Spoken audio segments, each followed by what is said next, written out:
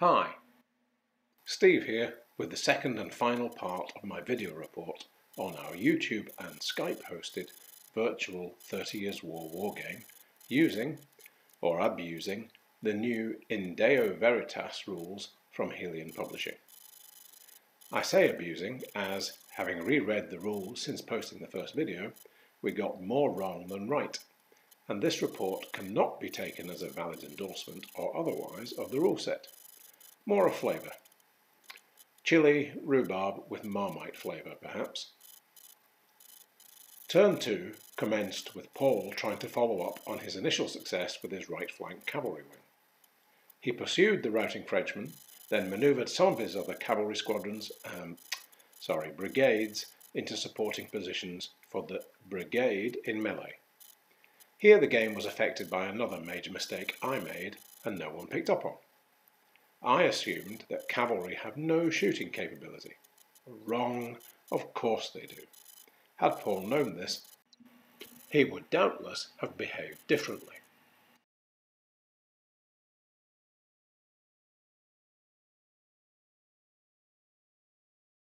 In the centre, the Bavarian infantry continued their steadfast, if unimaginative, advance.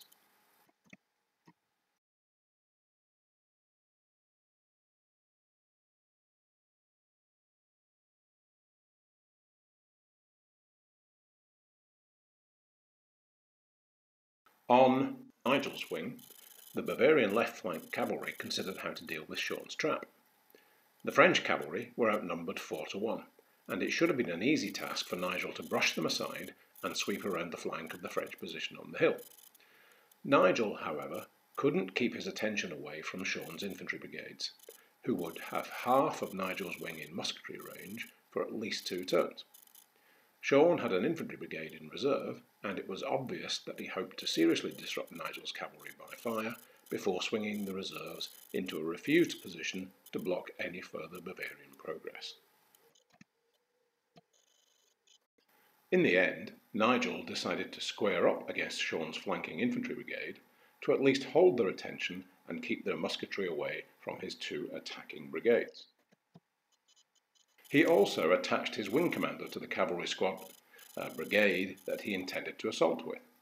Along with his secure flank, this would make it highly likely that the cavalry squadron brigade would pass the test necessary to close to contact next turn. The Bavarian turn concluded with John straightening his reserve infantry line, and the ball passed back to the French. On Dave's wing, the left flank cavalry wished to counter Paul's breakthrough by moving unengaged units towards a fight. If you, as we have been, are used to the free and easy movement of black powder and its derivatives, In Deo Veritas comes as a bit of a shock. A brigade takes half a move to perform any turning manoeuvre. Thus, Dave could turn his cavalry and move towards the action, but then couldn't turn back to face Paul's brigades and was left with hanging flanks.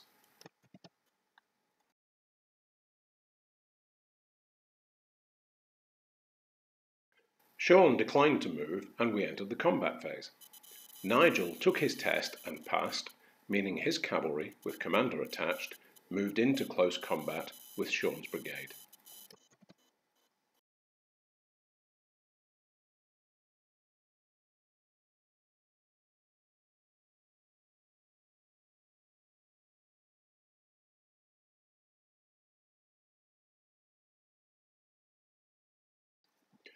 There followed some desultory shooting from both sides down the line. Some unsaved hits were inflicted, leading to disorder, which is the first state of reduced cohesion, but no disruption, which is the second state. The third state of reduced cohesion is rout, and it is when brigades rout that the general morale of wings, and then the army as a whole, becomes threatened. We then moved on to resolving melees. Again, we had misread the rules and had rolled for initiative at the start of the turn. In fact, now is the point where initiative is rolled for, simply to give one player the advantage of choosing the order of melee resolution. We started with the ongoing combat between Paul and Dave. This time, Dave scored 1 unsaved hit to Paul's none, and Paul's brigade, losing by 1, was forced to retire. The recoiling brigade moves a full move, except when, as in this instance, it contacts friendly troops. In this case, the recoiling unit moves beyond the friends and stops there, and the friendly unit's cohesion deteriorates by 1 level. So here, Paul's rear support brigade, which was sound, becomes disordered. A chance for Dave. However, as Dave's cavalry had not routed Paul's, he cannot test for impetuous pursuit, and has to content himself with taking the ground previously occupied by Paul's brigade.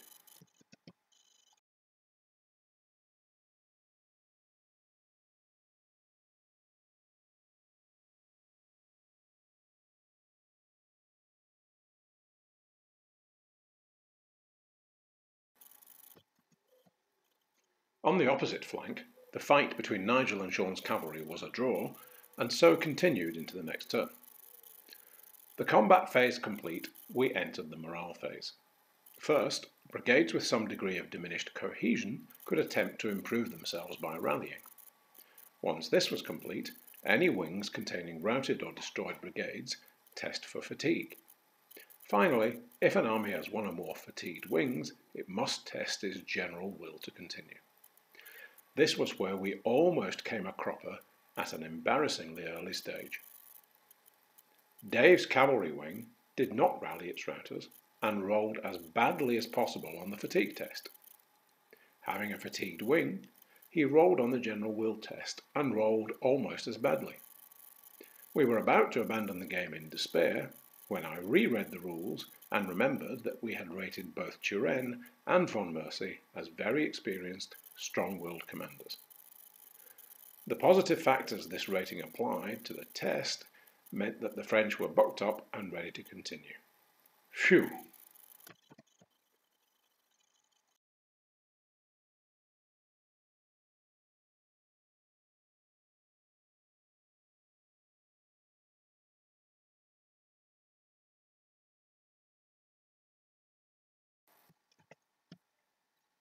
The next turn commenced with Dave's cavalry making a series of charges into Paul's brigades. He passed his test to close with the front of the brigade that had been disordered by recoiling friends, then made a succession of flank charges which did not require a test to close, as a brigade's control zone extends only to its front. We were all a little surprised that the target of the charges could neither attempt to turn to face nor evade.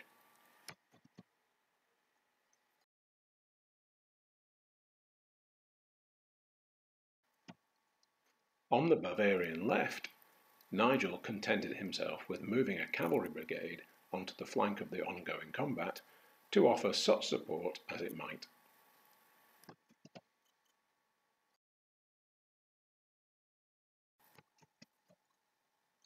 The Bavarian infantry lines started to fragment as the brigades moved to take advantage of a large gap between the 2 French wings.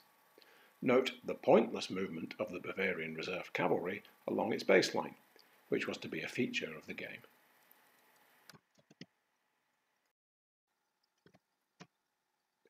The game now progressed along what were becoming familiar lines. Notwithstanding the degree to which we were getting lots of rules wrong, In Deo Veritas was proving to be very easy to pick up and absorb, which must be a good thing. Shooting took place along the lines, then combat was resolved, first on one cavalry wing and then the other.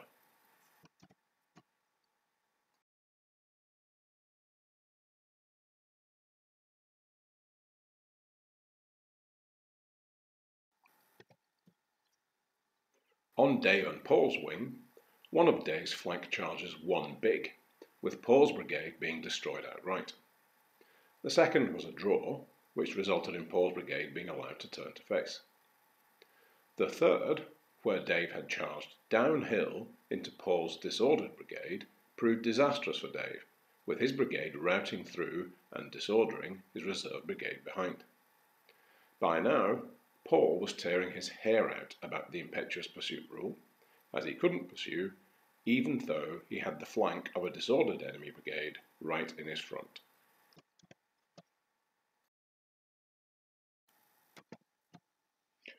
the opposite wing, Nigel's cavalry beat Sean's, but only by a single casualty, and so Sean fell back, with Nigel unable to pursue and occupying the ground instead. After attempting to rally disordered, disrupted and routed brigades, both sides checked for fatigue, and Dave's cavalry wing, with 2 routed brigades, failed the test. Dave rolled well on the general will table, however, and the game continued.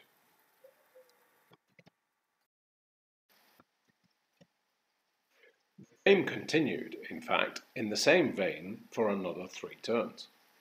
The cavalry fight between Sean and Nigel remained inconclusive as Nigel continued to hold back his reserves for fear of Sean's infantry.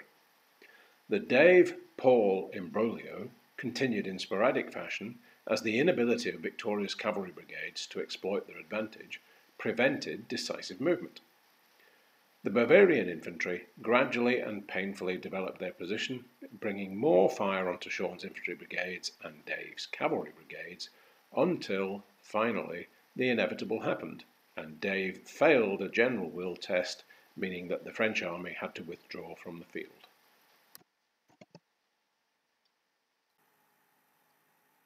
At the post-game post-mortem, opinions over In Deo Veritas were very mixed. First, we should probably state our gaming context. We are a group of 8 or 10 veteran wargamers who enjoy large games with large numbers of predominantly 28mm figures. We normally play over a full day and there are usually 3 or 4 players on each side. We have little or no interest in competition gaming, and some of us care very little about whether we win or lose, so long as we feel that the process was authentic. Authentic as we understand it, of course. We look for rules that create games that allow full participation of all players, that can cope with very large armies without abstracting so much detail that the period flavour disappears, and that can give a result in 6 or 8 hours gaming. In addition, given the current plague conditions, the rules have to be lean and easily memorable so that the game master, umpire, general factotum can keep everything moving quickly enough to keep the remote player's attention from wandering. In Deo Veritas scored strongly on several of these points. All of the players were involved in every turn, and, after early hiccups, there was rarely a need to refer to anything other than the quick reference sheet. The result was not in doubt from about turn 3, and I can't imagine that many games would peter out into a tedious draw. What we didn't take to was the degree to which this was achieved by process abstraction. The reduction of all infantry units of all periods and nationalities to the ubiquitous brigade means that any interest in comparing doctrines is absent. Why did Maurice's Dutchmen stun the Spaniards and change the makeup of an infantry force overnight? Why did Gustavus Adolphus evolve that to the Swedish brigade, and how did the Catholic armies ultimately counter that? These are the sorts of things that interest us and cannot really be illustrated within a game of In Deo Veritas. Also, the difference between cavalry and infantry in this game is one of degree. Cavalry brigades are essentially infantry brigades that move faster and shoot less. Using the same combat resolution mechanisms and behaviours for cavalry as for infantry is what we suspect led us to have so much frustration with cavalry fights.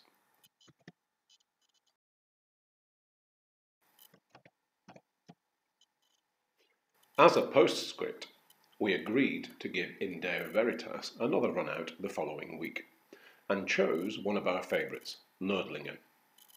We were very fortunate and privileged to be joined for the first couple of hours by the author of In Deo Veritas, Phil Garton, who kindly Skyped in at my request. He made the very valid point that the game was not designed with our gaming style in mind, but rather to allow 2 players to reenact full battles of the period in a single club outing of 2 or 3 hours.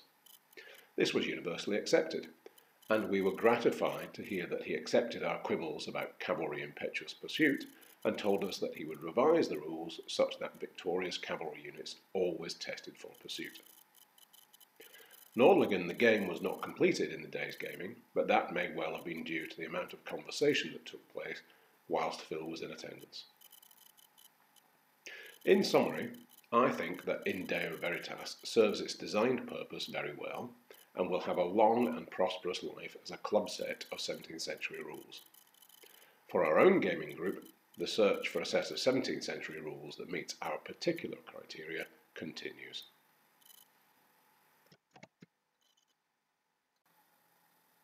Thanks for tuning in, and I hope to see you again soon. All the best, Steve.